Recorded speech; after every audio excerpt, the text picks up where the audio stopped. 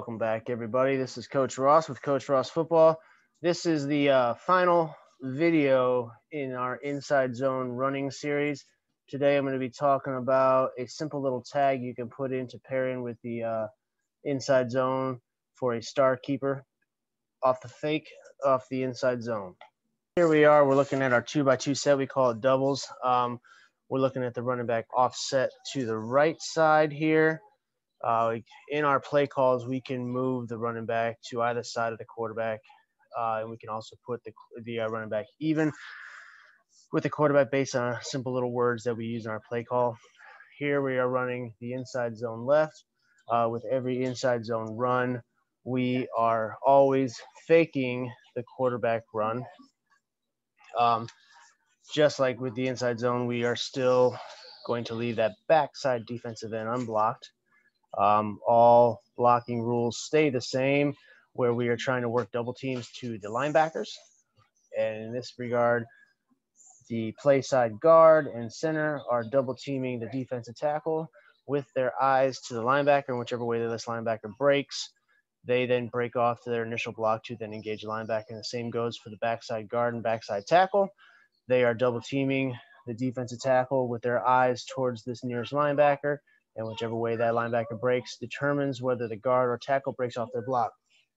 Now, with regards to that unblocked defender, we have a coach that watches that defensive end when we call the inside zone, and he lets me know based on the call what his reaction is. Does the fake hold the defensive end in the backfield, almost like the defensive end is trying to contain that run, or does that defensive end run hard aggressively down the line to try and engage the running back in the backfield?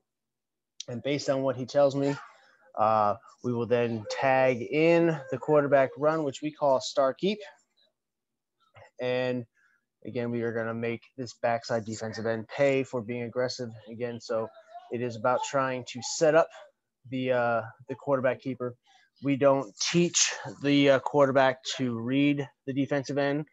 It's just too hard for middle school. At least I've found it hard to get that read right, and just as far as a time frame is concerned, it's hard to fit all that into practice and then make it be successful in a game.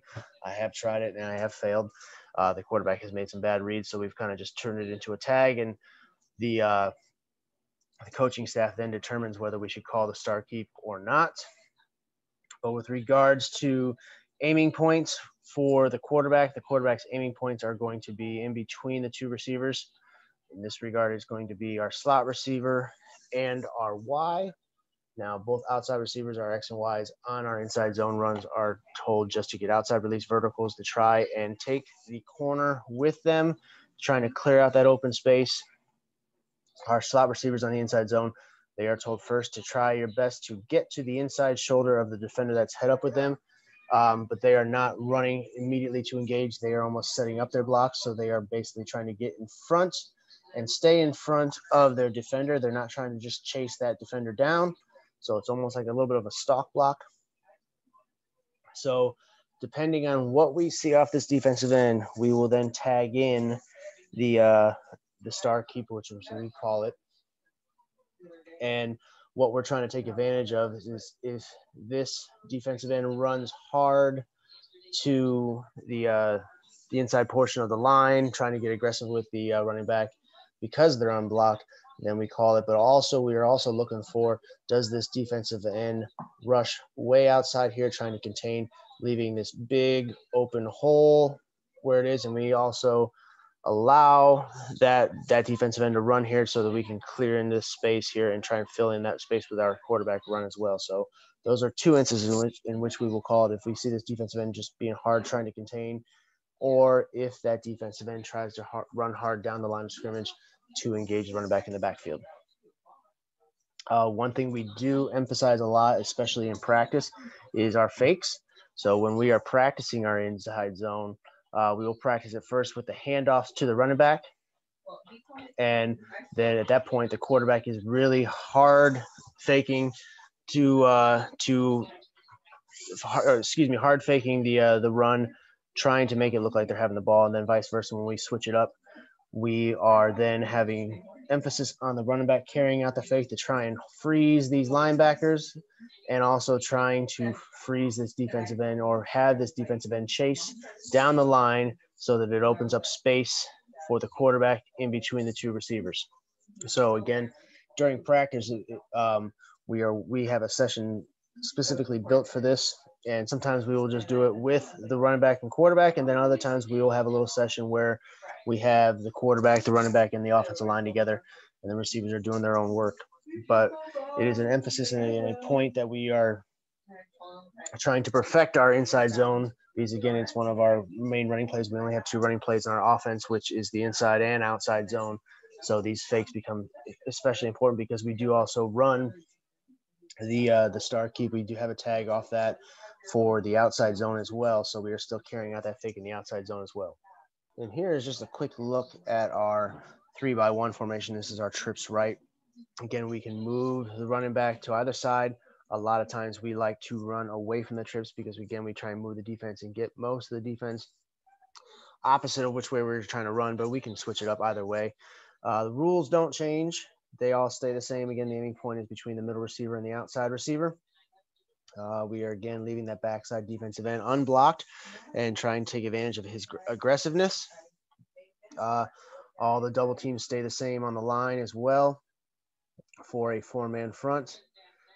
Again, we are still putting emphasis on the fakes, and typically, like I said before, that we are trying to set up the quarterback run. That is not something we call initially. Sometimes we might not even call it at all, depending on how this defensive end is reacting to the play. Here's a quick cut up of our star keep tag that we use to the outside. Now, this team right here is giving us an interesting kind of look. They had a defensive end really spread out wide, almost like an outside linebacker, but he was really spread out wide, but he was on a rush. So they essentially gave us a 5-man front because this person as well came on a rush as well. But again, we're trying to take advantage of his aggressiveness, and he comes inside and creates a large gap in this area of the field right here is where we wanted to attack on this, because this is where we saw we could take advantage of it. So I'll let it run and I'll show you where we're trying to take advantage of it.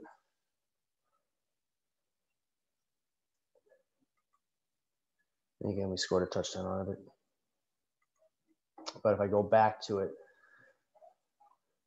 right here, this gap right here, these linebackers bite on the fake. Now the running back could have sold a better fake, but this is the large gap that we saw and we wanted to try and take advantage of. And we were able to hit it pretty well. And we had a good athletic quarterback, and we had good blocking on the outside from our receivers as well. And he was able to make a great play for the score. This one too as well, we had a good open hole right here that we saw we could take advantage of. Again, this was probably, I think, our 2nd to 3rd drive in the game, and we had not called the star keep yet, but here we call it again, the star keep to the left. And you will see this defensive end, he rushes upfield. The actual backside tackle actually goes with him because he didn't have another linebacker here to block, so he stayed put with the closest man, most dangerous man with the play. And he just basically took this defensive end out of the play, and it created a nice gap right here for our quarterback to make a great play. And again, we had good downfield blocking by our receivers, which again is key to our running game as well, because we tell our receivers if they don't block, they are not getting the ball thrown to them. So we make an emphasis again on wide receiver blocking.